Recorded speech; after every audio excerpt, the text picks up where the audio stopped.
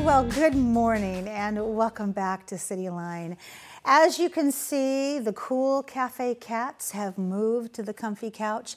I can't even believe I got that out of my mouth just now, and I didn't trip over it. That was impressive. All right, let's introduce the three of you right here to talk about the Teen Dating Violence /Action Month that is sponsored by the YWCA of Pierce County.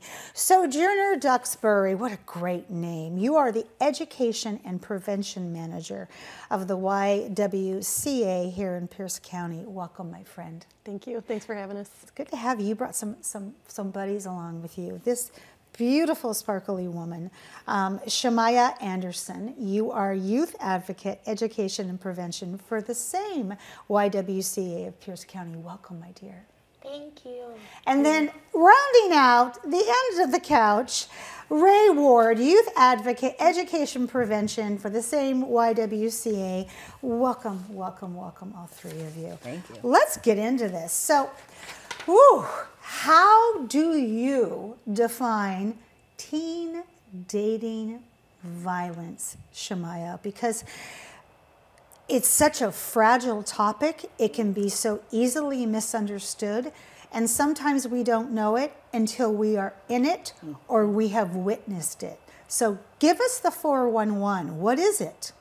Absolutely. So teen dating violence, by definition, is when a partner or someone, a young person, is at a talking stage with, possibly, is either using physical, emotional, financial, or sexual abuse to try and gain and maintain some form of power and control over that person. And we always flag for students that it's not just a fight every once in a while, but it's a pattern of unhealthy behaviors. And that pattern doesn't have to look like every single day, right? The distance between occurrences doesn't matter. What matters is that there's a continuing or escalating level of behaviors that makes a student feel uncomfortable or unsafe in that relationship. And you said that so beautifully and so calmly, and I wish that that could be infused into what we're seeing on the headlines right now, because it is every single day we are dealing with this. So, Sojourner, statistically, how often are teens experiencing dating violence? Because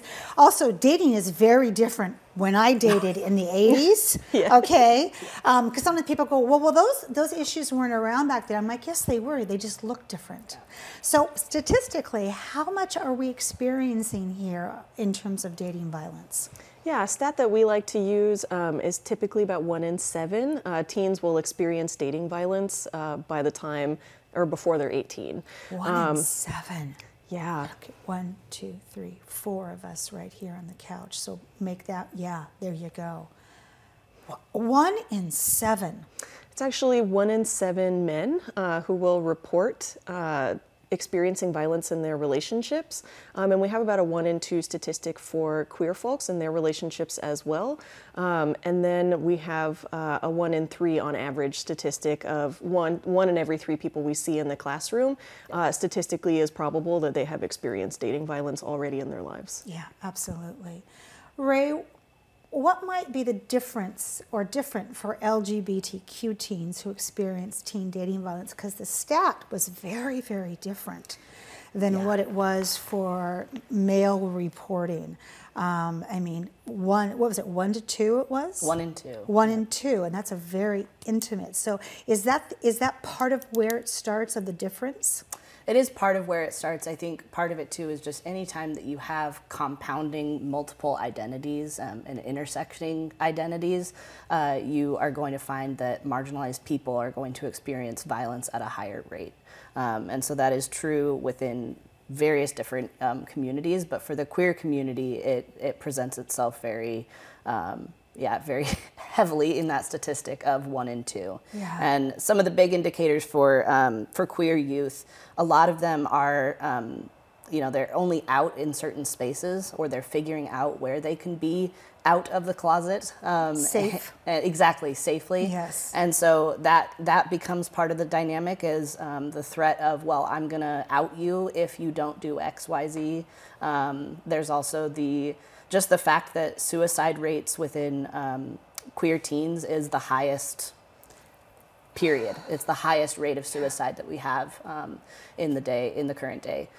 So it's huge when you add any kind of dating violence on top of that. You know, youth of the queer experience are already experiencing that intense isolation just because they don't know where they can be safe and feel safe. Exactly. And so you add that dating violence on top of it, and it creates an even more unsafe environment for those young people. So now more than ever, it's important to make sure that we're taking care of queer youth. And as a mother of 2 queer daughters, and I myself am a lesbian, that was that big sigh of, oh my gosh, yes, every single day.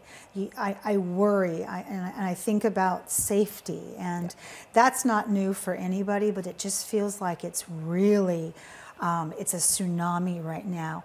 So Shemaya, based upon what Ray knows about LGBTQ violence, let's talk about violence with teens in terms of a youth of color who can experience this.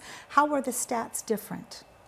So specifically when we talk about youth of color, it's really access to supports, right? So Ray talked about the intersecting identities that can make it difficult for someone to even feel safe in a space, right?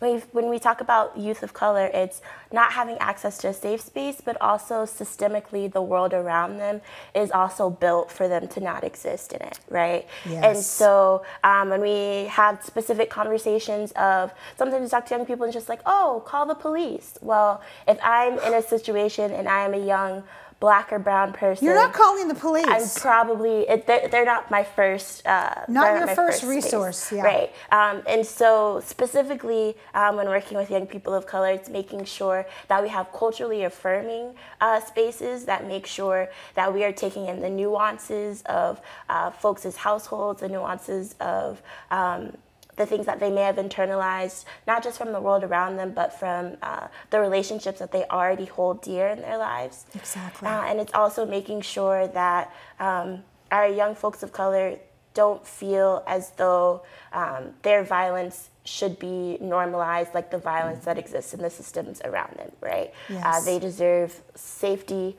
as much as they deserve love. yes. Oh, there it is.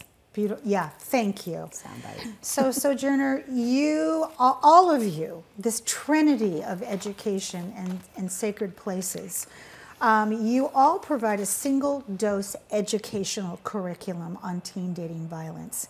Can you tell us more about that content and how it got distilled down also into just a single dose? Yeah, so we provide to local area high schools and also community groups, other service providers. We do teen dating violence presentations, and it really is a high-level overview of what to look and listen for.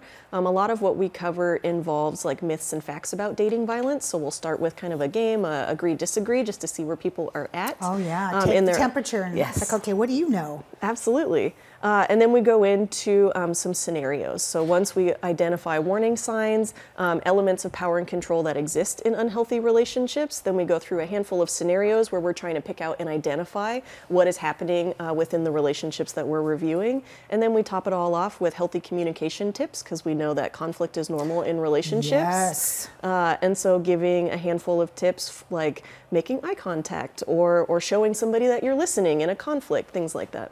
So you also provide prevention curriculum as well, because there's a fine line in the sense of educating about it in a single dose, but also recognizing it and preventing it. Mm-hmm. And tell us about just that little prevention shift that you do. Yeah, so a little bit of the difference between a single dose education like teen dating violence, that is intended to kind of shift the cultural awareness, give a shared language, words that we're using so we're all on the same page about what we're experiencing, what's happening, and that makes the dialogue more accessible. And then when we're talking about prevention, it's essentially a stacking curriculum. So it's really anything that contributes to more learning on a larger subject. And so we cover topics like privilege and oppression involved in how these layers involve and impact our relationships. And we talk about gender identity and stereotypes, sex and consent, media literacy. And we also talk about the fun stuff like healthy relationships. Yeah, exactly. So there's so much I want to ask you, and I want you here for the whole hour. And I don't always always get what I want on this set. So I'm going to jump to the question that I really want to hear from all three of you. So let's start with you, Ray, and then Shamaya, and then Sojourner. I want to hear a success story or an aha story that you can share in terms of the moments of the work that you're doing with youth. Ray. Yeah, absolutely.